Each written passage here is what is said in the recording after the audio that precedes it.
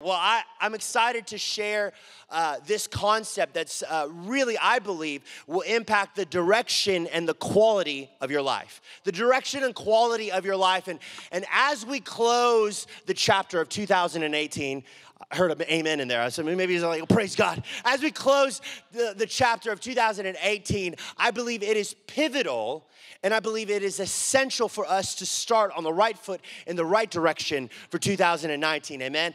And the title of this message really encapsulates this concept. And the title of this message is The Solution for Your Resolution. I love that. The solution for your resolution. And I love this because so many of us, as we watch the ball drop in New York and we're counting down, everyone has their lists, of solutions, of new beginnings, of new things that they want to incorporate in their life. And there's so much hope. There's so much hope in the new year, You're counting it down and you're like, maybe, just maybe, in the distant future, it will be better than today, right? Tomorrow has to be better than today. You know what I mean? You get that feeling, and then some of us are crossing our fingers like, please, God. It's got to be better than today. And I love this expectation that New Year's brings to us. And today I want to dive into this passage of Scripture that talks about new things and new beginnings. And it's found in Isaiah 43, verse 18 and 19. And it says this, forget the former things. Oh, I love that. Just right there. It's on it. Forget the former things. Do not dwell in the past. See, somebody say see. See, I am doing a new thing. Who likes new things? I love new things, right? I'm doing a new thing. When? Not tomorrow, not yesterday, but now. Right now, it springs up. Do you not perceive it? I love that word, perceive. The King James Version says, do you not know it? Do you not perceive it? I am making a way in the wilderness and streams in the wasteland. That's good news, right? That's exciting. This is a passage of promise. This is a passage of saying, no matter what desert you're in, no matter what wasteland you've gone through in your life, God is a way maker. He is a miracle worker. He's gonna make a way where there seems to be no way, and he's doing a new thing. Forget the former things. He is doing a new thing now. I love that. I love that. That's a good promise. And many of us have heard this, but how does this apply to my life? Like really, how does this apply to me? How does this apply to my marriage? How does this apply to my family and my future? This is all good stuff, but how does this apply to me right now? And it falls under this small little question that Isaiah says, sandwiched right in between a promise. And he says this, do you not perceive it? Do you not perceive it? And I love it because in the King James it says know it, and that know word, the root word of know, it's actually used in a relationship setting, in a marriage, of knowing one another, actively participating and pursuing one another, knowing one another. Do you not know what God is doing now? And I think it's so key and parallels with our church that we're all about knowing God, right? Knowing God, being strong and doing great exploits. Do you know what God is doing and actively participating in it? Participating. I love that word participation, right? I think it's been skewed a little bit because of the participation trophy, that we all talk about. Everyone gets one as a kid, and this is a safe place. This is family. I'm going to be honest. I thrived on the participation trophy. As a musician, I really did. As soccer, I thought I was Pele, man. I'm like, look at all my trophies lined up. Every year, we lost every single game. We get a trophy. I'm a winner. This is great. I'm really good. And I was like, all right, I got some confidence, And it's amazing, but, as you grow older, the truth be told, the bench always tells the truth, right? The bench, and, I found myself on the bench a lot. I'm like, well, what's happening, man? Do you not see my trophies? Come on, but it's interesting that it's like, to be really honest, I actually had more joy getting the crowd riled up and the team. I was like, man, let's go, come on, doing chants. I'm like, well, I definitely don't want to be a cheerleader. Maybe I'll actually join a band instead and pick up the guitar. Praise God, that ended up pretty good. But it's interesting that in this funny story, it's interesting that even though so many of us wear the jersey, but are actually playing the game. So many of us, do we wear the jersey of Christianity, but are you participating? Are you playing in the game of what is God doing right now? Not yesterday, not back in 95, but right now in this moment, what God is doing. And, resolutions, new beginnings. Everybody wants new stuff. I believe it's a time where people really hope for a better version of themselves, right? But statistics show, and this is going to be a Debbie Downer, right? Statistics show that 80% of resolutions fail by February. Wah, wah. Oh man, really? You know what I mean? 80%, that is high. Those are not good chances. And now there's kind of this trend now that people are not even making resolutions. They're like, buckle up your seatbelts, here we go. Let's cross your fingers, here we go, 2019. And it's interesting that so many of us have lost hope, because I think many of our resolutions are almost self-focused. I want to be slimmer, I want to be stronger, I want to be smarter. But maybe a better resolution or a better question to ask yourself is this: what breaks your heart? What breaks your heart? What breaks your heart at night? What breaks your heart at the dinner table? What breaks your heart when you watch the news? What breaks your heart when you're by yourself driving alone? What breaks your heart? Because what breaks your heart is an indicator of what God wants to use you to make a difference. God wants to use you to make a difference. Do not disvalue the burden that God puts in your heart, because God wants to use you in a powerful way. What breaks your heart? And I think many of us have lost this sense of urgency. Like, oh, that's for the young kids. They can do it. They can go on that mission trip, or they can do that. No, I believe so many of us have lost this sense of urgency of dreams of old and what breaks our heart. And I love documentaries. I really do. This is a fun fact to me. I love documentaries, sports documentaries specifically. And hey, all right, I got to get. But some of the saddest things though is the has-beens, or what could have been teams that were almost there, but they just gave up. Teams that were almost there. And, when you see the big picture, you were so close, but you gave up. And this morning, I just want to encourage you to say, hey, you are so close. Don't give up. Don't lose heart. Don't give up. God wants to do something miraculously in and through you. And today, I want to encourage you not to give up on your marriage, not to give up on that dream, not to give up on what burdens your heart. And today, we're going to dive into a passage of scripture found in Philippians 3, verse 13 through 14. And this is Paul writing to the Philippian church, and it says this: brothers and sisters, I do not consider myself yet to have taken hold of it, but one thing I do. I love that. One thing. What's the one thing? One thing I do. Forgetting what is behind and straining to what is ahead, I press on towards the goal to win the prize for which God has called me heavenward in Christ Jesus. I press on. I love the Message translation. It just describes it just a little bit sweeter, and it says this: by no means do I count myself an expert in all this, but I got my eye on the goal. I love that. Where God is beckoning us onward to Jesus. And I love this phrase right here. And it says this: I'm off running and I'm not turning back.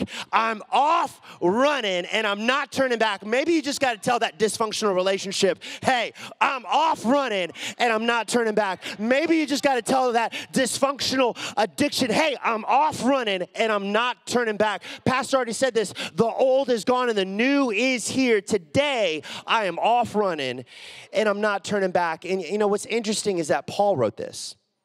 And if you're not familiar with Paul, he's known for writing more than half of the New Testament, right? He's a patriarch of our faith. It's amazing. But before Paul was Paul, he was Saul.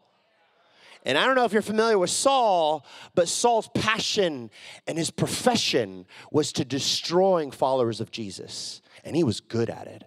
He was really good at it. And it's interesting that Saul had an encounter with Jesus on a road to Damascus. And the thing is that Saul was busy. He was busy thinking that he was doing the right thing when he was 100% wrong. You know what the scariest thing in life is? Is being good at the wrong thing. As you reflect your life in 2018, are you busy doing the right thing? Are you busy in the wrong areas of your life? So many of us I wish I spent more time with my family. I wish I spent more time at church or invested in my son. Are you busy doing the wrong things? And here is Saul thinking he's 100% right when he's 100% wrong. And he has an encounter with Jesus himself. One moment changes everything. One moment, no matter your past, no matter your pain, one moment changes everything. And Paul says, who are you? Jesus saying, Saul, Saul, why do you persecute me? And Saul says, who are you? He knew of Jesus, but he didn't know him. Perceive, do you not perceive it? Do you not know him? And Saul didn't know who he was, but in one moment changed everything, and his life was forever changed. And he writes this, I press on, I press on, I press. Can you imagine the nightmares that Paul probably had? I mean, think about it. He was encouraging the church, and he probably bumped into people that he persecuted. Can you imagine the shame and the condemnation and the regret? Yes, he was writing this to the Philippian church, but I'm sure he was declaring this over himself, that I'm pressing past my pain and my failures and my regret. Some of us have just stopped pressing towards what God has called us to do. Maybe it's because of past performance. You know, one of the most common weights that I see people carry is the weight of yesterday's performance. And I have good news. The message of grace is this, is that your history does not determine your destiny.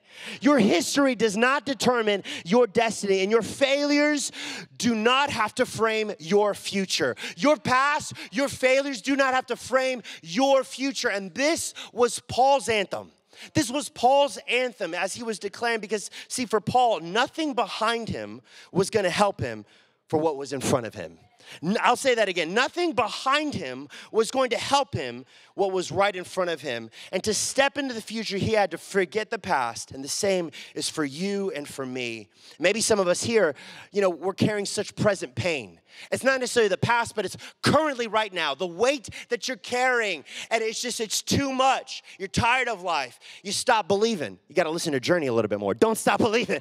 Don't stop. I'm not going to sing it, but you know what I mean? But don't stop believing. Like, for real, they had it right. Don't stop believing. Don't quit. We say this all the time in our church. If you don't quit, you win. If you don't quit, you win. What has God called you to finish that you got to finish strong on? Is it hope for family salvation? Is it maybe a dream or a vision? Is it a marriage that needs to be restored and it seems impossible? Maybe it's hope for healing, or maybe it's breakthrough from an addiction. And the thing is that the closer you get to doing what God wants done, the harder the enemy will fight you. I'll say that again. The closer you get to doing what God wants done, the harder the enemy will fight you. And today, I just want to encourage you, and not only encourage you, but equip you with 3 solutions for your resolution, right? 3 solutions for your resolution. And the first one is this: peace that redeems your past. Peace that redeems your past. I love this. Peace that redeems your past. 2 Corinthians 5:17 says this: therefore, if anyone is in Christ, the new creation has come. The old is gone and the new is here. This is good news. The old is gone and the new is here. See, the thing is about peace is that peace is a choice. It's a choice to saying, you know what? I'm going to choose peace. I'm going to grab hold of what God has done for me, because here's the thing. Here's the good news. God's already redeemed you. God's already redeemed you, and the thing is that we have to choose peace. We have to choose, and I think this is interesting for us to know, is that we decide whether our past will remind you or define you. We have to decide whether your past will remind you or define you. And I think the thing is that we live in yesterday's failures, but how long will we plan to allow the people who mistreated you influence you? How long will you let that situation that you messed up define you? How long will you let, and I'm telling you, there's something peaceful and something healing and just restoring when you let go. See, the thing is what you did yesterday and how long you did it is far less concerning to God than where your heart is today. God heals, He redeems, and He restores. And maybe for some of us, you're like, well, I don't necessarily live in the past, but the thing is that my past keeps coming up and it keeps haunting me, and I can't break this addiction. I can't break this thought pattern. I can't break this thing in my life that I want free. And every year it's on my resolution of just to be free. Well, I think this is a solution right here. Yes, past that redeems your peace that redeems your past, but this is such a powerful quote, and it says this: if you think the way you used to think, you will do the things you used to do. I'll say that again. If you think the way you used to think, you will do the things you used to do. There's something powerful in our thought pattern. What do you think about when you think about late at night? What do you think about when you have that argument with your spouse? What do you think about with your kids? What do you think about? Because what you think about is how the direction of your life and how it affects you. And maybe I'll go even further of this is maybe watch your words. There's power in your words. Out of the abundance of the heart, the mouth speaks, amen? And so watching your words, because the thing is nobody wants to be around a negative Nancy, right? Nobody does. It's like, it's poisonous. It's like, oh my gosh. It's not good. It's not life-giving. It's life-sucking. And I think this is so key for us. You cannot blame yourself in a better future. You cannot blame yourself in a better future. Blame enables us to smuggle our issues into the future. I'll say that again. Blame enables us to smuggle our issues, our past, our failures into the future. You don't want to bring that into the new year.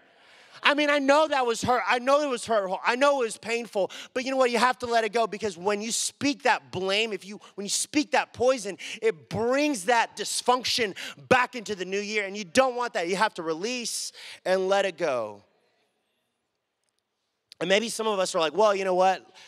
We idolize on what God's done in the past, and we're blinded by what he's doing right now in the present. It's not necessarily our failures, but we're like, well, there was that tent revival and I got saved and God works this way. But let me say, God wants to do a new thing in your life. A new thing in your life. You know, it's funny. I grew up in church and I grew up Southern Baptist, and it was great. I studied the Word of God, and it was amazing. We would have these tent revivals, and actually, truth be told, my dad actually took my mom to a Billy Graham revival, and that was their first date. So that's how I grew up, you know what I mean? Real spiritual, you know? But it's like, we would always talk about, man, those revivals years ago. But what's God doing right now?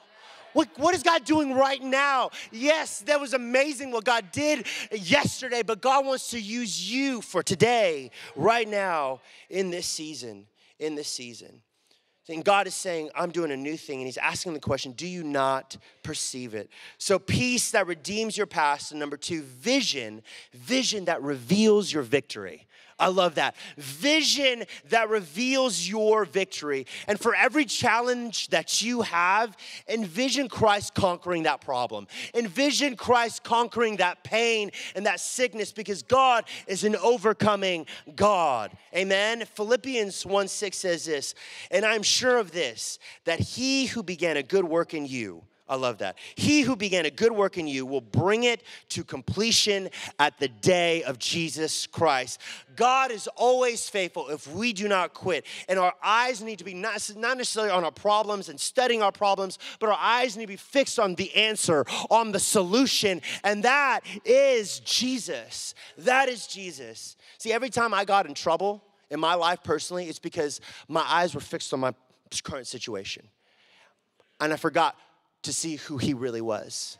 See, Paul knew who Jesus was, but he didn't really know him. He was blinded. He didn't really perceive what God was doing right then, right now. And I'm telling you, lift up your eyes. God wants to do a new thing. And God will never give up on you. He'll never give up on you. And if you don't give up on him, eventually, he'll bring you to the place of promise. He'll bring you to the place if you do not quit. And the thing is this, God doesn't promise a trouble-free life, but he does promise that he will never leave you or forsake you. Lamentations 3:22 says this, because the Lord's great love, we are not consumed, for his compassions never fail. They are new every morning, every single morning. Great is your faithfulness. Great is your faithfulness. God never omits a dream that he's placed in your heart, and it's never too late. It's never too late to start fresh again. It's never too late to start new again. God is doing a new thing. So peace that redeems your past, vision that reveals your victory, and lastly, faith that moves you forward. Faith that moves you forward. Did you know that faith is an action word? Faith is not stagnant. Faith causes you to move forward, to press on, to keep on going. John 14:6 says this, Jesus answered, I am the way, I am the truth, and I am the life. No one comes to the Father except through me. Jesus is your way. He is your answer. He is your truth in the midst of lies that people told you or lies of the enemy that he keeps on reeling in your mind. He is truth. And even if you feel death in your life, if you feel stagnant or dry, he is life. He is your source. He is your healer. God is the way. You know, for me, this is not something that I just came up with or concepts that I came to for a fancy message, but this is something that I lived in. This is something I walked with, and honestly, I found freedom in. And I remember specifically in college, you know, all throughout my life, specifically, my mom would always declare, you're anointed, you're gifted, God's called you for ministry, God has a hand on your life. And I was like, yeah, that's great. I get it. I'm in this band right now, you know, this garage band, you know what I mean? I'm like, it was great. A lot of covers, did birthday parties, everything was great, you know. And I thought that was cool, right? I was okay with low living, you know? But God had his hand on me, right? But that truth was speaking over and over my life. And I found there was a moment where God called me into full-time ministry, and I was at a fork in the road, and I remember I met with Pastor Dustin, and he said, hey, I want you to be the guy. I want you to be the worship leader of our church and just to be the sound of revival, what God's doing here in Allen. And he was telling me all the things that God is going to do. And I was like, that's awesome, but you got the wrong guy. You got the wrong guy because I was so focused on my past pain. And I was okay living at a low level. I was discrediting myself of saying, no, this is great. I believe I'll pray for you from a distance, but there's no way that God really wants to use me because of my past, because of my past failures or just the things that I struggled with. There's no way. There's no way. And I was like, well, let me think about it. Let me think about it. Let me sit on it for a little bit. And I was praying, and I was like, God, like, is this you? Is this what you want me to do? Because actually I had an awesome opportunity to be a full-time in the career that I wanted to be in. And I was busy doing good things, but was I busy doing the best thing?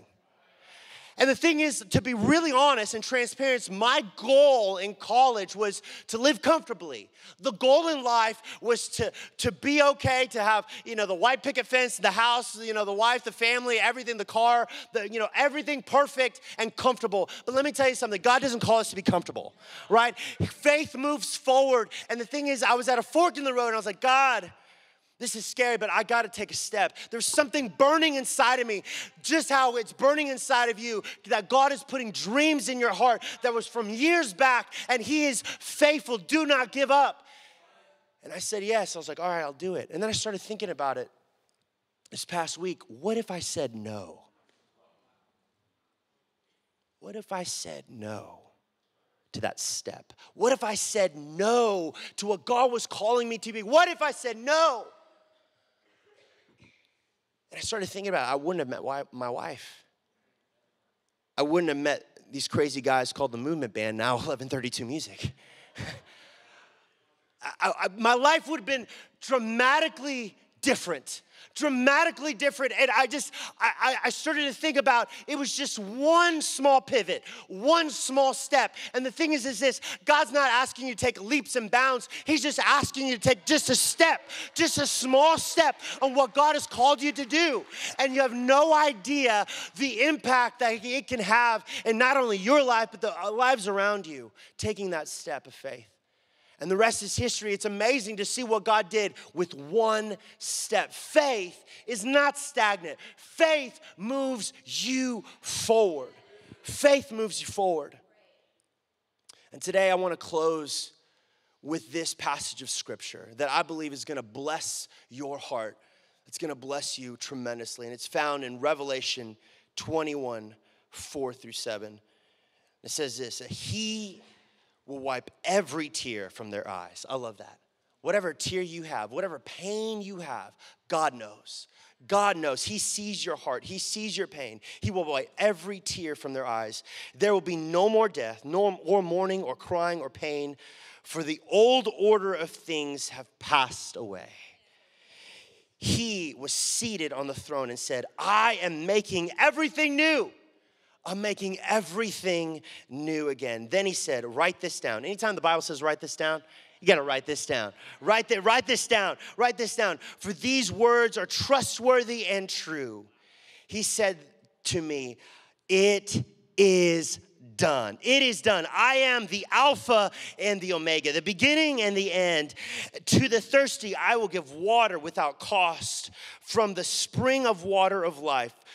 Those who are victorious will inherit all this, and I will be their God, and they will be my children. If you need family, he's your family. If you need strength, he's your strength. If you need peace, he's your peace. If you need vision, he's your vision. If you need faith, I have good news. It is done. It is finished. God is the Alpha, the Omega, the beginning, and the end. God is faithful, and he will never leave you or forsake you. God is good. He'll never leave you. So don't forget to press. Don't forget to press forward. I came here this morning just to not lose heart. Don't give up. If you don't quit, you win. Keep on pressing. Some of us need to say, hey, I press over depression. I press over anxiety. I press over the lies that were spoken over me when I was younger. I press over loneliness. I press over fear. If you have any strength in your body, just press on. Press on. Do not give heart. Do not lose hope, and take heart. And I'll end with this passage that we started with, is that forget the former things. Do not dwell in the past. See, I am doing a new thing. Now it springs up. Do you not perceive it? I am making a way in the wilderness, streams in the wasteland. You know, Jesus didn't quit on his mission. You shouldn't on yours. Jesus saw you and he said, you are worth fighting for. He saw you and your family and said, you're worth fighting for. You're worth redeeming. And I'm telling you, don't quit, because guess what? The victory's already won. We are already redeemed. And today, in this moment, just like Saul, who now is Paul, had a one encounter and one moment changes everything. And how awesome would it be for the last Sunday of the year to just make one step and it changes everything. Just one step towards Jesus, one step pressing past fear and anxiety can change everything. Some of us here, whether here in Allen or in Wiley, some of us need peace in our life. You've been having night terrors. You can't sleep. There's anxiety. You're medicated and you cannot quit it. I'm telling you, Jesus is the healer. He is the Prince of Peace. He's going to give you peace right now. This could be your moment to having peace in your life, peace in your family, peace in your heart and your soul. Maybe some of us here today, you've been blinded and you feel like you're running on a treadmill. It's like, I'm running and I'm not getting ground. I'm tired. I'm tired of pressing. I don't see the answer. Maybe, just maybe, God's going to give you vision. Vision again to the promise that he promised you when you were just a child. I believe God is faithful and God is true. And I believe with all my heart, I believe that some of us here today are going to get the faith to move forward. It's time to get off the bench. It's time to get off the bench. It's time to play. It's time to play because God is moving right now. Do we want to be a part of it? And I believe that this church is a yes church of saying, I want to be a part of what God is doing. And it's incredible to see the testimony after testimony of what God has done in this house. And the question is, do you not perceive it? Do you want to participate in it? Because God is going to do amazing things in 2019. The best is yet to come. Believe that the best is yet to come.